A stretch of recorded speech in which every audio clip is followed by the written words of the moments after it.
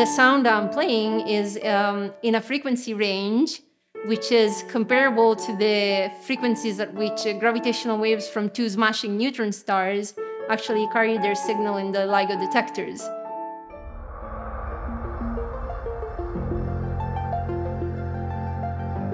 We've scored our very first detection of gravitational waves and light from one single system.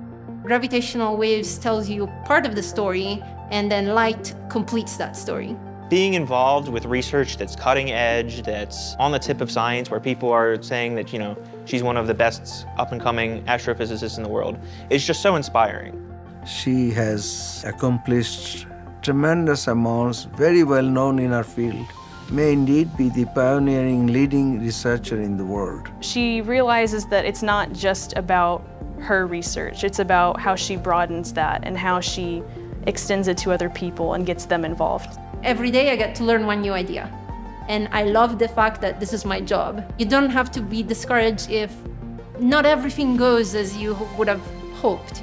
And sometimes, the surprises are even better than what you had wished.